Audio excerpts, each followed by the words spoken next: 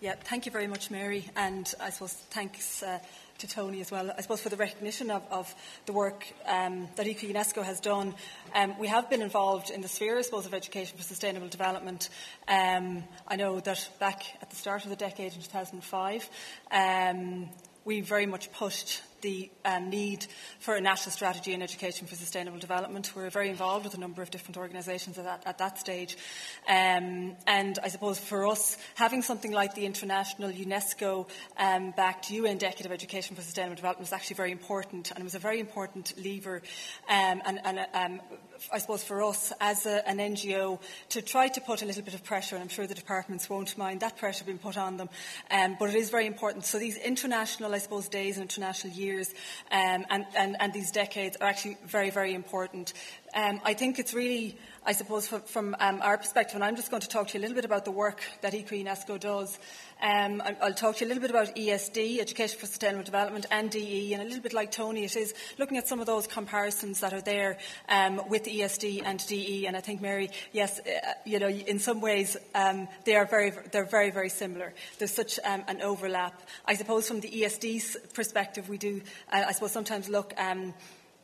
DE wouldn't traditionally have had maybe looked at environmental issues, or wouldn't have considered environmental issues, and I think that's somewhere that ESD, but now it is, and I think now it's moving forward.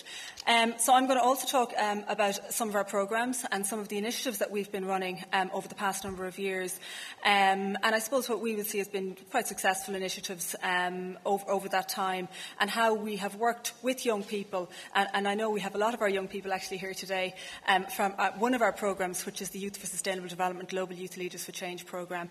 And I'm going to tell you a little bit about that as well. And I know I've only 10 minutes, and I've also got a film to show at the end, so I'll be fast. So we're an environmental education youth organisation. We were established in 1986. I think it's always really important to note that when we were established as an organisation, we were actually set up by a group of young people. It was a group of 17, 18, 19-year-olds who came together. They were very interested in environmental conservation and protection at the time.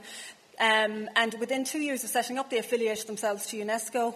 And I suppose they wanted to bring that global perspective to the work, and that's what UNESCO does. So they were looking at the practical environmental conservation work, but bringing a much more of a global perspective to the work, which made us quite unique as an organisation at that time. We would have been working very much on, I suppose, the personal development of young people, as well as those kind of bigger issues of education for sustainable development and environmental education. So we are part of the UNESCO Clubs movement. We're a UNESCO club. We're affiliated to the World Federation of UNESCO Club Centres and Associations. This is a global network that it supports and it promotes the ideals of UNESCO around the world. And our main target group are 12 to 18-year-olds. So we mainly work with teenagers. That's the target group, but we do some work with older and younger young people as well. So some of the programmes that we run, we have, and I'm going to run through these because I'm going to focus on some of them later on. A Young Environmentalist Awards programme, we run peer education programmes, we have a network of UNESCO clubs, we run environmental workshops and children's camps. We're also a FETAC accredited training centre, and we have an Eco-Sustainability Award as well, and I'll tell you a little bit more about that, and we also develop educational publications. So very importantly for us, I suppose our youth programmes are really the core of what we do.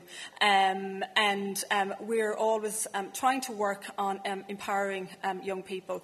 We want them, I suppose, to develop the knowledge, the awareness, to develop skills, and then also a lot of the work you'll see with the how we do it is very much learning by doing. It's very much based on an action project, very much obviously the youth work approach to what we do.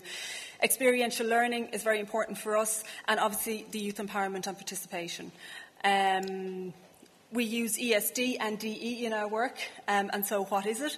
Well, a bit like what Tony was saying, you had the other definitions there. One definition is that it's a vision of education that seeks to empower people of all ages to assume responsibility for creating a sustainable future for all. It very much takes a very big planetary picture approach, I suppose. When you think about education for sustainable development, it takes it from that kind of very much that global perspective. UNESCO would see Education for Sustainable Development as not being a particular programme or project, but rather an umbrella for many other forms of education that already exist and new ones that remain to be created. And then a lot of work has been done by Professor Daniela Tilbury in the University of Gloucestershire, she would say that ESD includes, I suppose, a number of different methodologies. You have envisioning. Envisioning is really, really important in ESD. It's about imagining a better future. Critical thinking and reflection is hugely important, a hugely important skill. So why something happens. Looking at systems thinking. Where are the connections between everything, looking at building partnerships and promoting dialogue, and then participation in decision making, and also that I suppose all of this is based and it's values driven. Why is ESDD important? Well, obviously you'd be all aware of unsustainable development and global trends since the 1950s. Between 1970 and 1997, the global consumption of energy has increased by 84%, and most of that 84% is coming from the consumption of fossil fuels. And most of that consumption of fossil fuels is producing emissions, and it's producing carbon dioxide emissions. And of course, that in turn is leading to the warming up of the planet, and so we have things like climate change happening. And on top of that, then you've got global biodiversity that's in decline as well. And there's a lot of other knock-on effects for that. And of course, then when you look at the world, this is just taken from, many of you have seen this, globalmapper.org. It's just an image showing that less than 20% of the world's population use 80% of the world's resources. So the top part, the global north, using most of the world's resources. And then, of course, more than 1 billion people, 1 in 5 of the world's population living in extreme poverty as well. And of course, on top of all of that, we're living on a finite and delicate planet. And you're looking at something like sustainable development, where you have the planet being the life support system for all of us, and that's everybody on this planet, and that a healthy environment provides the foundation for all life. But also, look, I suppose within that, you've got that the economy depending on the society and depending on this flourishing environment as well. And you need, I mean, it shows there that your economy, you need a vibrant and equitable society, and that's what's important. So why is it important for young people, and why are young people important to ESD and DE? So there's two things. Looking at, for young people, ESD and DE, it builds the knowledge of these global issues, and it looks at interrelationships and interdependencies and interconnectedness. We always like to use the web of life. We use a lot of web of life activities in the work that we do. And it's shown really connections that are there. It explores values and perceptions, and it helps build understanding of the influences that shape those values. It empowers young people to be agents of change. It develops systems and critical thinking, and it promotes futures thinking. And then for ESD and for DE, we would see that young people are key players. That you, as young people, you need to be involved, you need to be consulted with, you need to be listened to.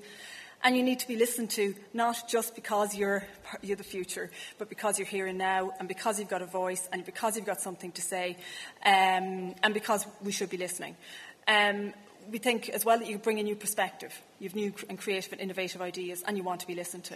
And that you can make change happen through your own networks. You've got peer networks, you've got youth group networks, schools, and more. So how is ESD and DE linked? And again, it's kind of just following on from what Tony was saying. Both DE and ESD are concerned about the what and the how. So I suppose it's not just what you learn, or it's not just the subject areas, but it's also about the methodologies that are used. It enables knowledge, skills and attitudes that allow learners to engage critically. So we've talked about this. It's based on a vision of education that's active, participatory, interdisciplinary, and it promotes action for positive personal and social change. That's really important. And of course, some of the issues, and Tony has outlined some of those already. Some very, obviously common issues: climate change, disaster risk reduction, global justice, poverty reduction, biodiversity, sustainable and ethical consumption, gender equity, and more of those as well. So in terms of the programmes that we run, we've, as I suppose I've said, that we have been working in the whole field of education for sustainable development for years. We have historically, I suppose, been doing a lot of work in the development, in what we would have called more, I suppose, the development education and the global side of things since 2002. We'd very much been involved in things like, I suppose, annual events such as Food Fest, Global Day events, One World Week, developing resources like a Global Trees Pack.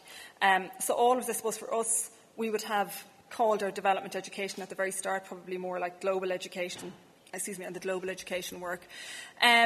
Within the work that we're currently doing, we have an ESD checklist for all of our programs. So we benchmark all of our programs against ESD and DE, and we do this on an annual basis.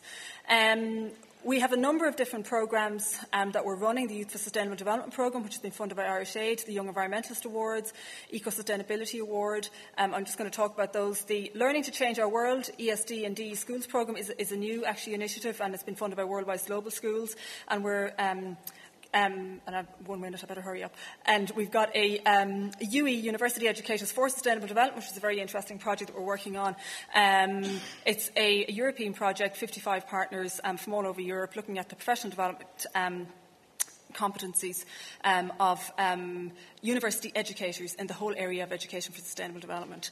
So we've already done a mapping exercise of third-level universities and third-level colleges. And then also we have accredited training in ESD and DE. So I'm just going to hurry on through this. One of our programmes are Young Environmentalist Awards. This is an All-Ireland programme recognising and rewarding the work that young people do in raising awareness of their environment and also of issues related to sustainable development. It's all based on this idea of local environmental action projects.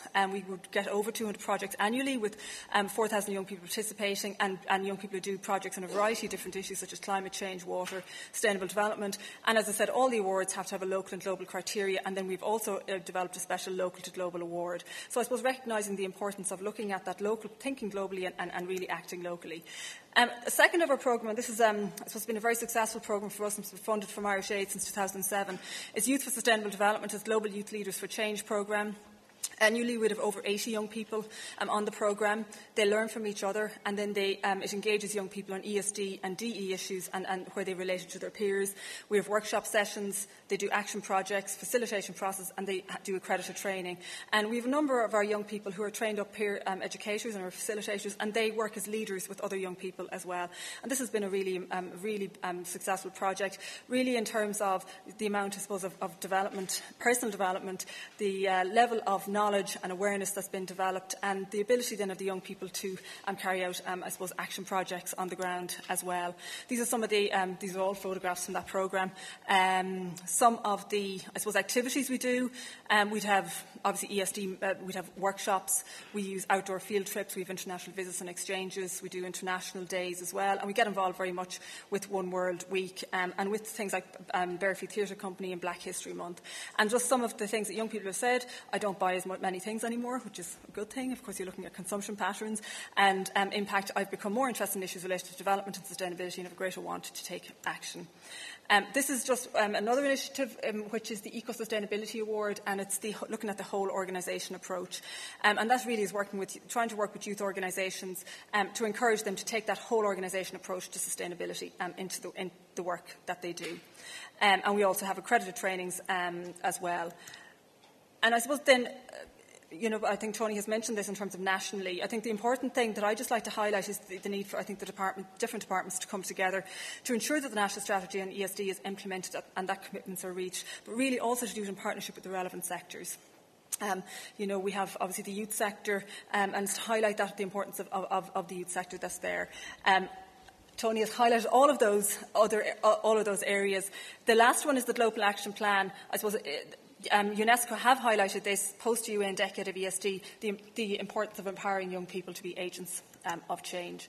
And I just want to show you, if that's okay. Please, Mary. Please, Mary.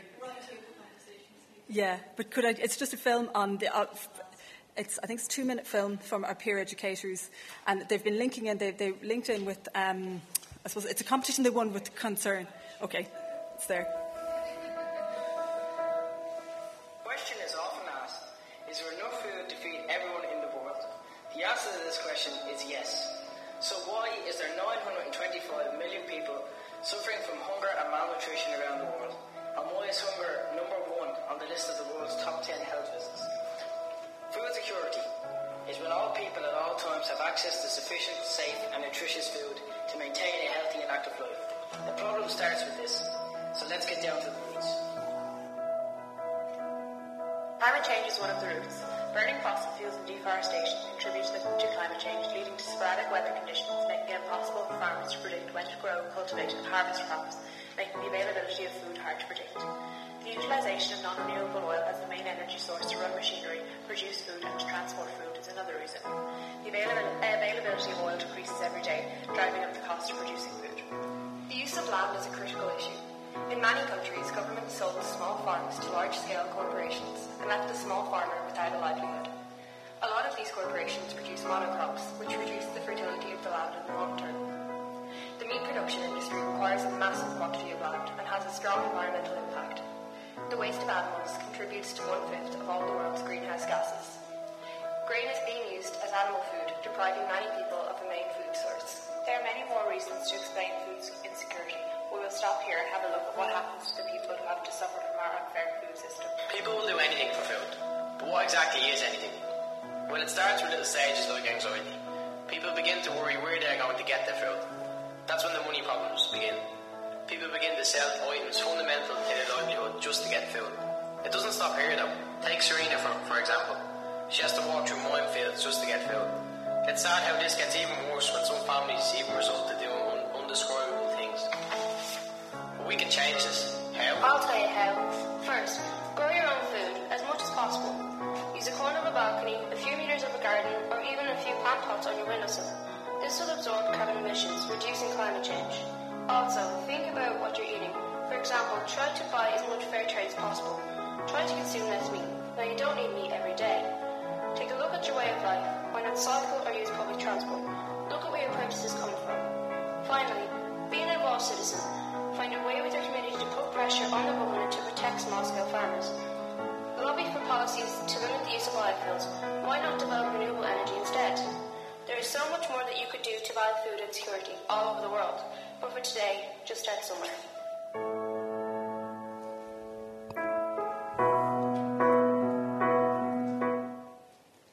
Thank you. Okay, thanks.